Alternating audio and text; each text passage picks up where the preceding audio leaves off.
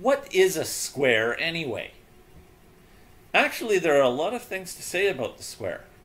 It seems like such a simple shape, and most students, when they study geometry, like dealing with squares because they find them easy. A square is a four-sided figure, a quadrilateral. It is a two-dimensional figure. It does not have volume. Let's look at the definition of a square. A square is a quadrilateral that has four congruent sides and at least one internal 90-degree angle. Four congruent sides means four sides of equal lengths.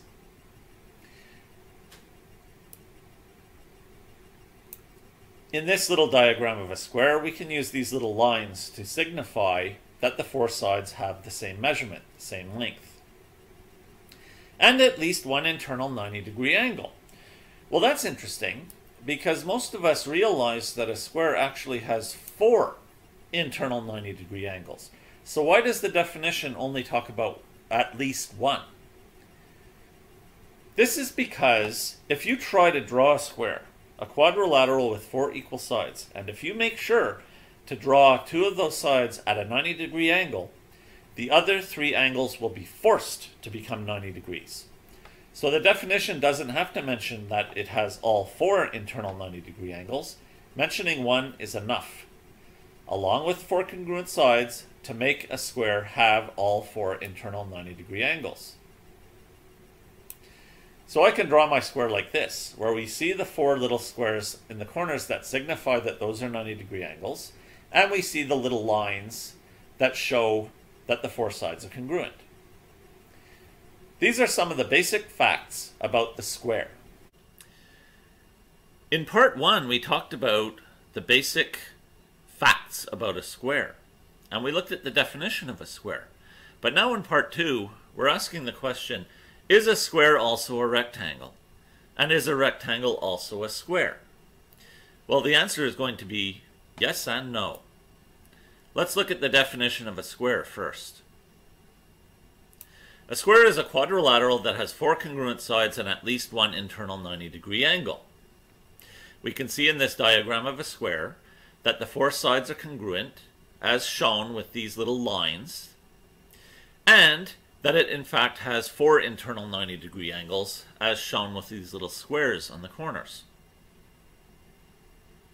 Now, is a rectangle a square?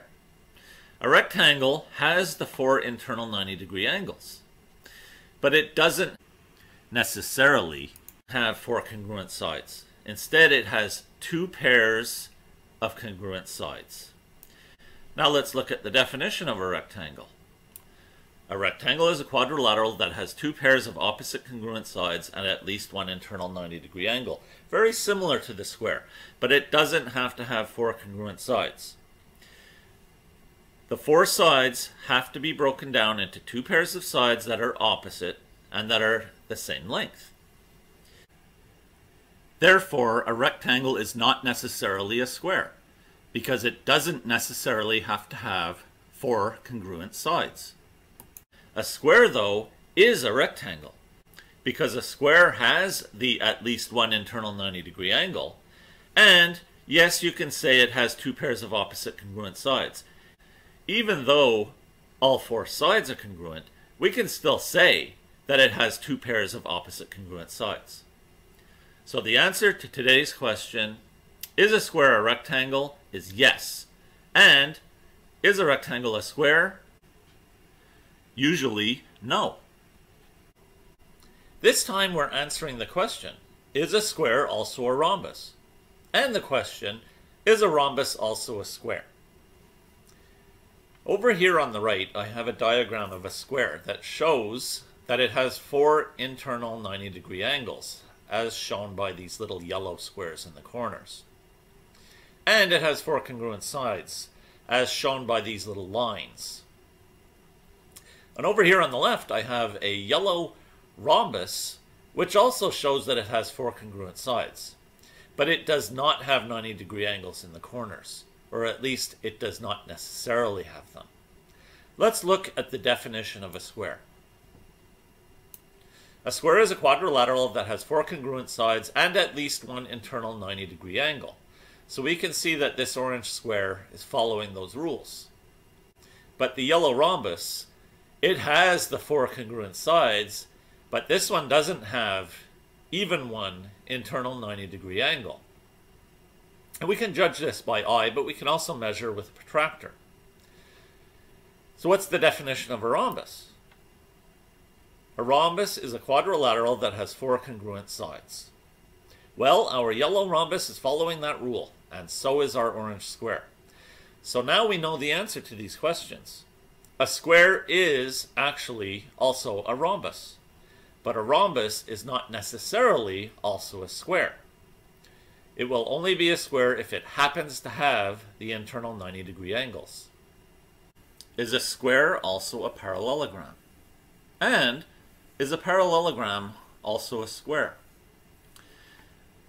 Let's look at the definition of a square. A square is a quadrilateral that has 4 congruent sides and at least one internal 90-degree angle.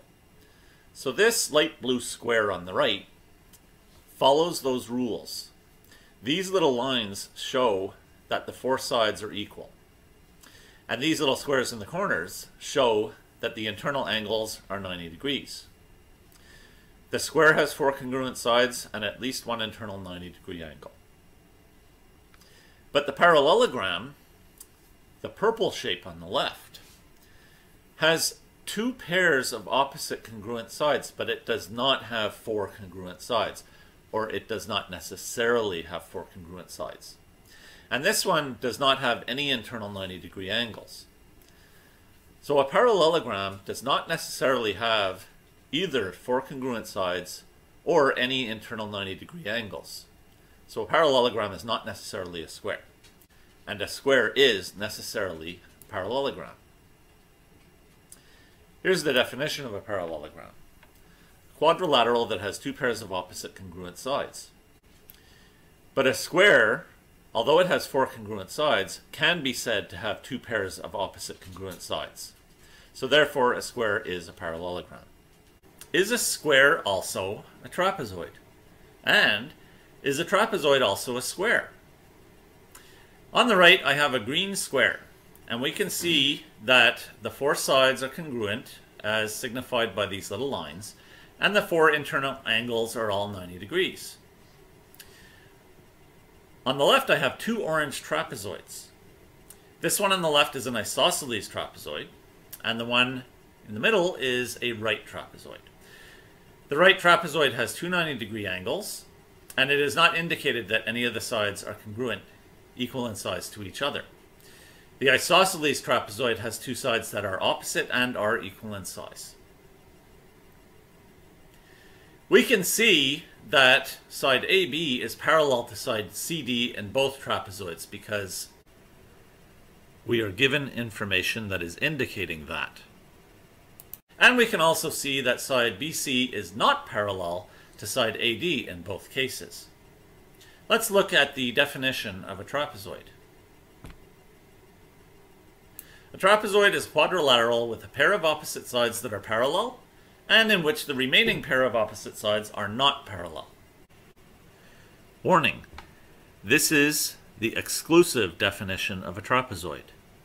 There is also an inclusive definition. The conclusions of this video depend on the fact that we are using the exclusive definition.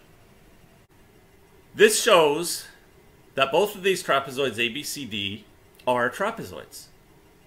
But is the square a trapezoid? Well, the answer is no. The square is not following the rules for a trapezoid.